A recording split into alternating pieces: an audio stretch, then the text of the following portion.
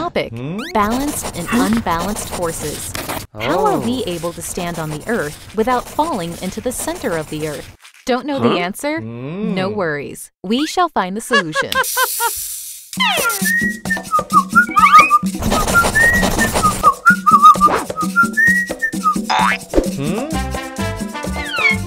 Oh. Yippee!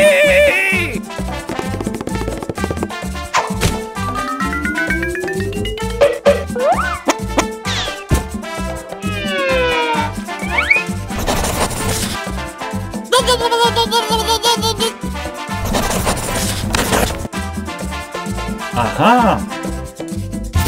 Oh yeah! Huh?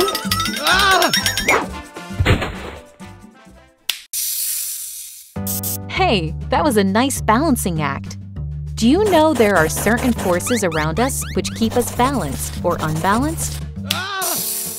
Force is a push or a pull exerted on an object. Every object on the Earth experiences various forces. When a number of forces acting on an object are such that their resultant force is 0, then the forces are said to be balanced.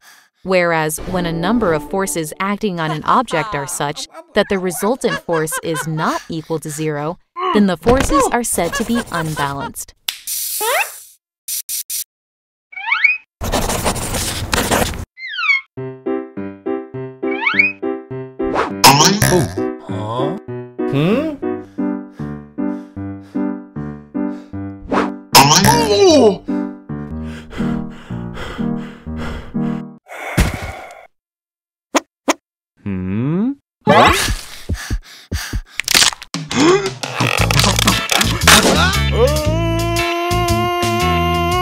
When he was falling, which forces were acting on him?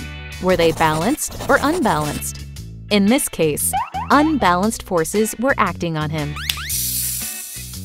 On Earth, many forces act on an object. One of them is gravitational force of the Earth. Gravitational force of the Earth is the force which pulls all the objects downwards, that is, towards the center of the Earth. Let's get back to the question. When he was falling, the gravitational force overpowered all other forces. So, the resultant force was not equal to 0, and hence, we can conclude that unbalanced forces were acting on him.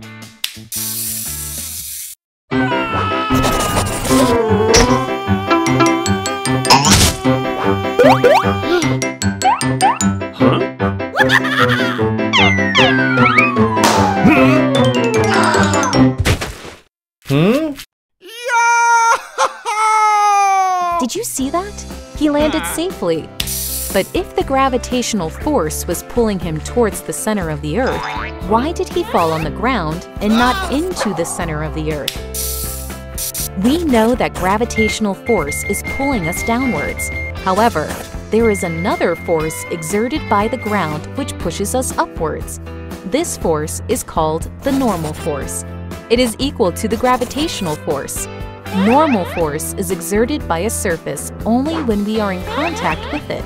Since these two forces acting on us are equal but opposite to each other, their resultant, that is, net force, is 0. Thus, these balanced forces keep us from falling into the center of the Earth.